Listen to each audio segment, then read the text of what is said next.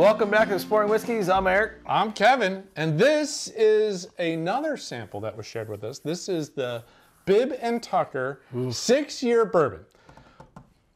If you did not notice, Eric had a bad experience with a Bibb & Tucker whiskey at some point before. I think this is a pretty solid whiskey, so I think they've done some upgrading of what they've released over the years. Let's hope so. So I don't think it's going to be nearly as bad as you think. They source. So that's part one. We think, or the rumor is, it's Dickel. Okay. Okay. And I like Dickel. 2, that's it. We know nothing else. We know it's a bourbon, so we know it's at least 51% corn. That's about all we know. Okay. We don't know anything else. We don't, and it does say that it's 6-year. The label does say that it's a 6-year bourbon. That's about all we have in knowledge-wise. This sample was shared with me by my brother, Tari. So thanks, Tari. God, I wish I still had that bottle. My brother bought that bottle when he was down visiting. He was super excited. He liked the look of the bottle. It's a cool looking bottle. Comes to the house. Brown with all the... We both had a pour. I mean, it looked like an old medicine bottle. Canteen-ish shape, but that brown just looked like a medicine bottle. The brown is... And we both took a pour. No bueno? No bueno. And I made him take it home. Now I kind of wish I still had it so I could do an A and a B. Comparison? Yeah. All right, let's see. Yeah, that's pretty close. Here, let's go one. A little extra, because I know how much you're going to enjoy this. Handshake bottles. So I got to steal this from New Jersey and bring this back down to Tennessee because the handshake bottles, if you go down in our description, we have a link to an affiliate glass bottle outlet that you can get handshake bottles for a pretty good price. All right, the nose already smells better. See? Telling you, it's not nearly as bad as the face that you made when I said that I had some Bibb & Tucker. That's just one bottle that I just completely just walk past in a liquor store. And I always give it the... Well, they're on, this is batch 23. I think they're on like 24 or 25 now, but they... Well, maybe I had batch like 1 or 2 because it was terrible. Well, that has happened in some of the other ones we've had. Smell a little bit of ethanol proof. There's a little bit on the nose for 92 proof that seems a little funny, but I get a little... I get the corn. Yeah, that dusty corn note. The Dickel. The Dickel dusty corn note. It's not that real minerally that you sometimes get from some of the Dickel. I don't get that mineral note. Just the kind of the dusty corn note.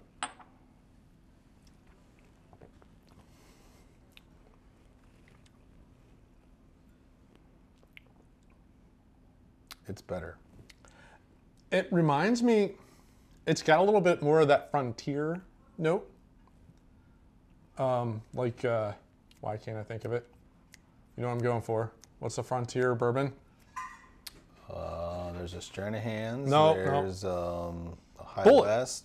No. Bulleit is that This frontier. is too sweet. This is very sweet compared to Bulleit. It's too sweet.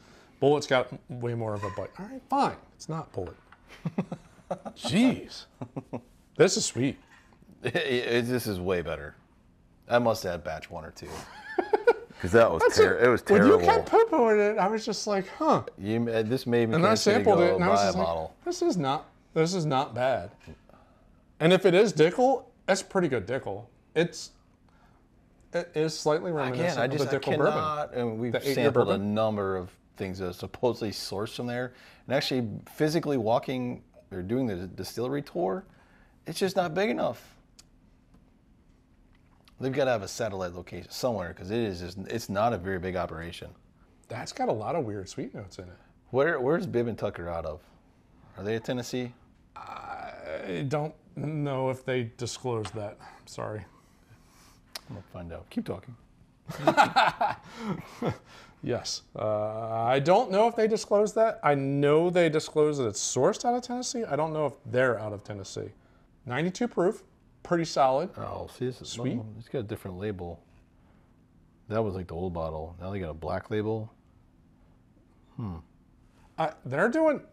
They keep changing things. There's no question about that. They've changed the labels a couple times. They've changed how dark brown. So it is a brown bottle with a lot of like intricate knotwork on it, or like raised stuff, vines, maybe vines, sure.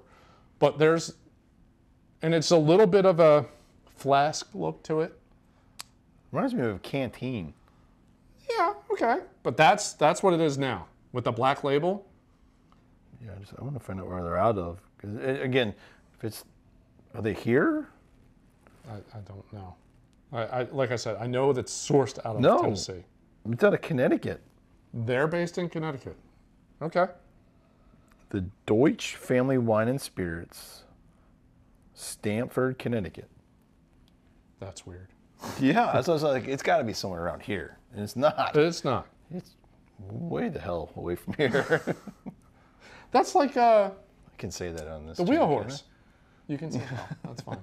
Just don't go beyond how. Then I have to mark it explicit, and it becomes a whole different thing. But like the wheel horse. Yeah. So wheel horse is distilled in Owensboro, Kentucky.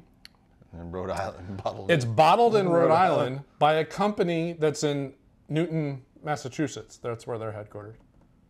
I don't get that one. I'm a little. But we also don't understand why Dickel sends their stuff on unmarked gas tanker trucks to Illinois to bottle. That's true too. You would think there'd be a bottling line someplace in Tennessee that they between Dickel and Jack Daniels, and they're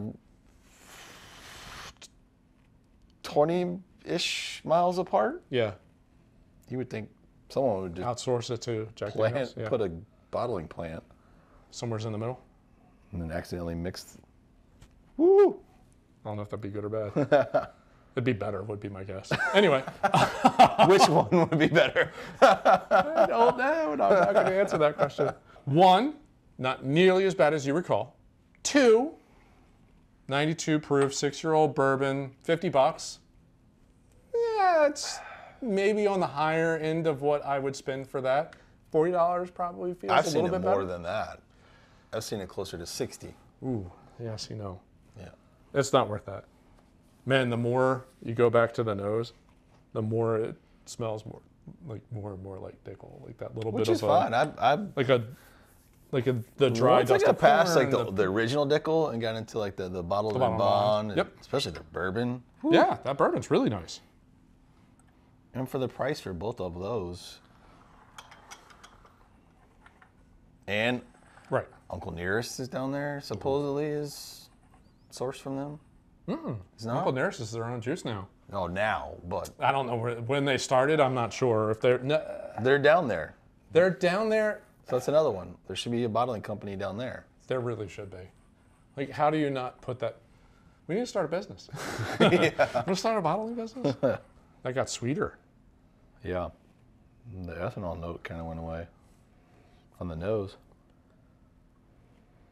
Even if you go from top down, it's not as strong. Got sweeter, a little bit of a coconut note, like a chocolate note, just a touch of one. Again, that goes back to that. I get a little bit of that Dickel peanutty fung, like just dustiness. going on. Dusty dry peanut. Yeah, dry peanut, dry corn, the dustiness. The water changes a little bit. It's not drastic. Wow, that just made it. That muted everything down. Muted it, yeah. Yeah. Yes. All right. Didn't good. change much. Glad we're in the same ballpark here. It muted everything down. There's not as much complexity. There's not. It's still sweet. There's still maybe a touch of a rye note in there, a little spice of some sort. It's not much beyond that.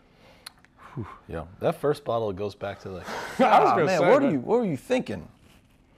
A few bottles of those we've had. But at least they learned and changed from batch to Yeah. batch. There's other people Yeah. that have not changed, and their whiskey is just as bad as it was with the first Yep, bottling. both. That's solid. It's fine. It's not. It wouldn't be something I'd go out and buy, just because. I mean, it's fine. It's a fine whiskey, but for the price and knowing that it's just probably sourced Dickel, I'd rather get a bottle of Bond Dickel for $30 than Or the bourbon for 38. or the bourbon for 30 plus bucks. 38. And that's an 8-year-old bourbon, right? Mm-hmm. Yeah, I'd probably go that route versus this. Absolutely nothing wrong with this. I'll have to say, this is way better than my first experience, and I haven't had it since then. Well, again, you kept saying it. I was like, dude, it's not that bad. It's not the best whiskey I've ever tasted, but it's not nearly as bad as you were saying it was. But they've learned and grown and changed and improved. That's all you can do in life, right? I'm curious to see what they tweaked. What they changed? Yeah, I don't know. Yeah, Not sure. It's been quite a few years since I had it. Right, that first. And it was just... sample. Yeah, wasn't very good. Well, there you go. Well, Tari, thank you very much. Look forward to stealing whiskey the next time I'm up to New Jersey. Well, I appreciate you enlightening me on the Bib and Tucker. Yeah, there you go. Because I wouldn't have not touched it again. Well, no, that's not true. I probably would have had it again. But it wouldn't have been my first choice. It would not have been the first choice. Not my first choice or my second or third probably. But yeah, it's not nearly as bad as what you were thinking. And knowing that it's more than likely sourced from Dickel, I enjoy Dickel. Maybe not the best value. Solid whiskey. So we'll see. All right, well, I'm glad we did this one. Yeah. I saw it on the lineup and I was like, oh, no. That's why I was excited to put it on there, actually. Well, hope our review is entertaining for all of you out there. Love to hear your thoughts on this one. If you don't like it like I don't, or I didn't, now I'm coming around. I'll be interested to hear that. But no, we hope you liked the review. If you did, we encourage you to give us that thumbs up, like the video. And if you're new to the channel, subscribe, hit the bell icon, get notified every time we put out a new episode. Thank you to my brother for the sample. And again, if you're looking for handshakes so you can start sharing some whiskey, go down into the description for the affiliate. And let us know if you had the same experience with another whiskey where the first time you had it was horrible, but you came back to it and really not that bad. We'd love to hear from you. Yep, absolutely. Well, thanks for joining. See you on the next episode. Cheers.